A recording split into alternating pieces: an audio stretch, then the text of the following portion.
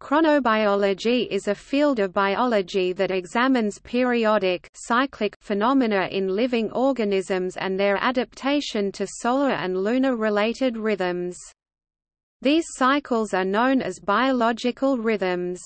Chronobiology comes from the ancient Greek chronos, meaning time, and biology, which pertains to the study, or science, of life. The related terms chronomics and chronom have been used in some cases to describe either the molecular mechanisms involved in chronobiological phenomena or the more quantitative aspects of chronobiology, particularly where comparison of cycles between organisms is required. Chronobiological studies include but are not limited to comparative anatomy, physiology, genetics, molecular biology and behavior of organisms within biological rhythms mechanics.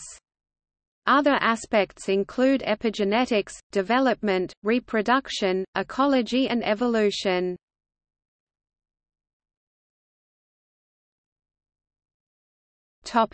Description. The variations of the timing and duration of biological activity in living organisms occur for many essential biological processes.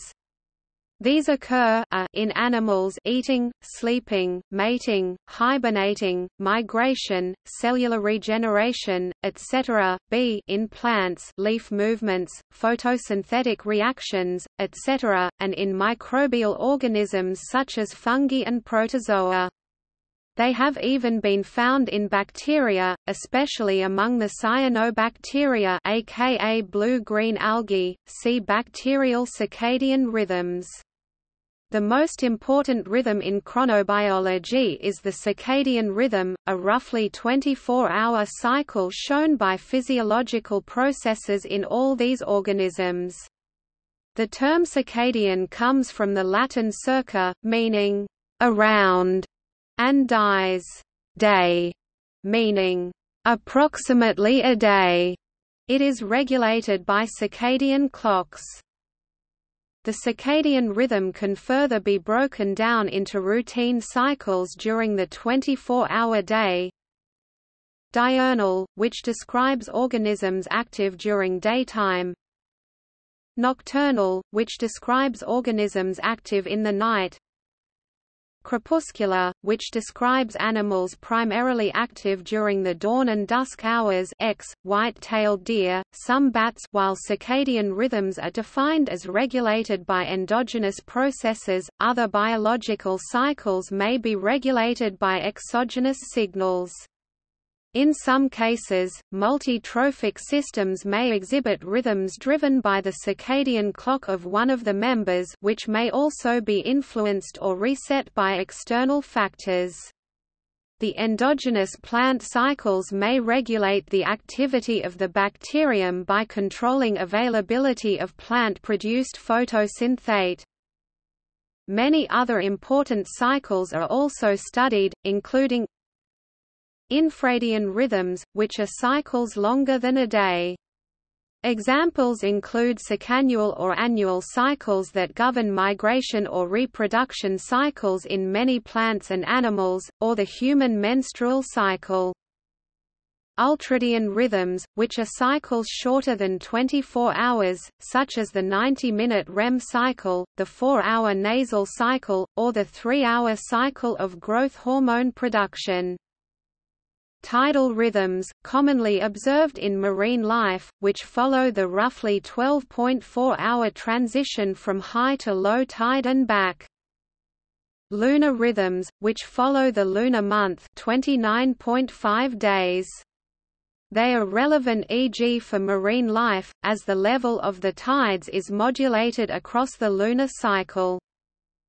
Gene oscillations – some genes are expressed more during certain hours of the day than during other hours. Within each cycle, the time period during which the process is more active is called the acrophase. When the process is less active, the cycle is in its bathyphase or trough phase. The particular moment of highest activity is the peak or maximum, the lowest point is the nadir. How high or low the process gets is measured by the amplitude.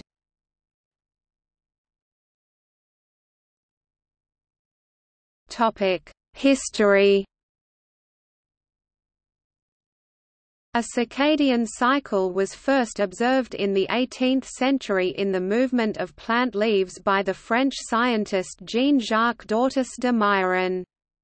In 1751 Swedish botanist and naturalist Carl Linnaeus Carl von Linn designed a flower clock using certain species of flowering plants.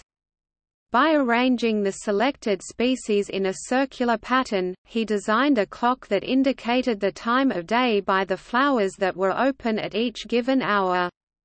For example, among members of the daisy family, he used the hawk's beard plant which opened its flowers at 6:30 am and the hawkbit which did not open its flowers until 7 am. The 1960 symposium at Cold Spring Harbor Laboratory laid the groundwork for the field of chronobiology. It was also in 1960 that Patricia de Courcy invented the phase response curve, one of the major tools used in the field since. Franz Hallberg of the University of Minnesota, who coined the word circadian, is widely considered the father of American chronobiology. However, it was Colin Pittendry and not Hallberg who was elected to lead the Society for Research in Biological Rhythms in the 1970s.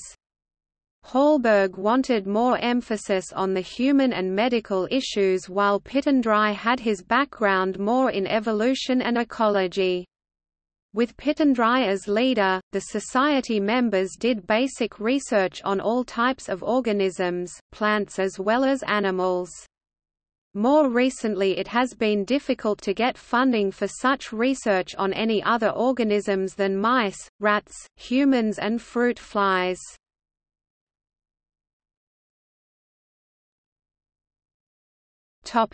Recent developments.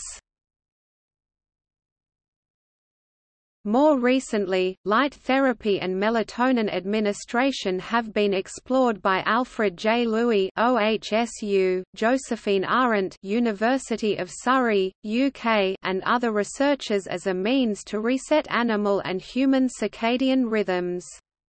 Additionally, the presence of low-level light at night accelerates circadian re-entrainment of hamsters of all ages by 50%. This is thought to be related to simulation of moonlight. Humans can have a propensity to be morning people or evening people. These behavioral preferences are called chronotypes, for which there are various assessment questionnaires and biological marker correlations. In the second half of 20th century, substantial contributions and formalizations have been made by Europeans such as Jürgen Aschoff and Colin Pittendry, who pursued different but complementary views on the phenomenon of entrainment of the circadian system by light: parametric, continuous, tonic, gradual vs non-parametric, discrete, phasic, instantaneous, respectively. There is also a food-entrainable biological clock, which is not confined to the suprachiasmatic nucleus. The location of this clock has been disputed.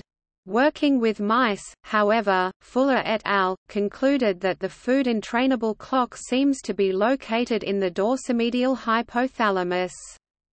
During restricted feeding, it takes over control of such functions as activity timing, increasing the chances of the animal successfully locating food resources.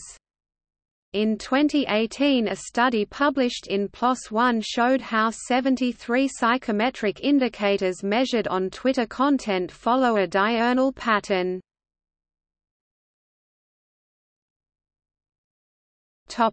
Other fields.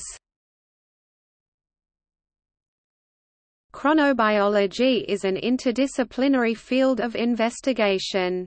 It interacts with medical and other research fields such as sleep medicine, endocrinology, geriatrics, sports medicine, space medicine, and photoperiodism. In spite of the similarity of the name to genuine biological rhythms, the theory and practice of biorhythms is a classic example of pseudoscience. It attempts to describe a set of cyclic variations in human behavior based on a person's birth date.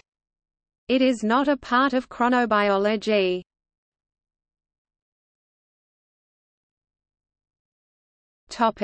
See also: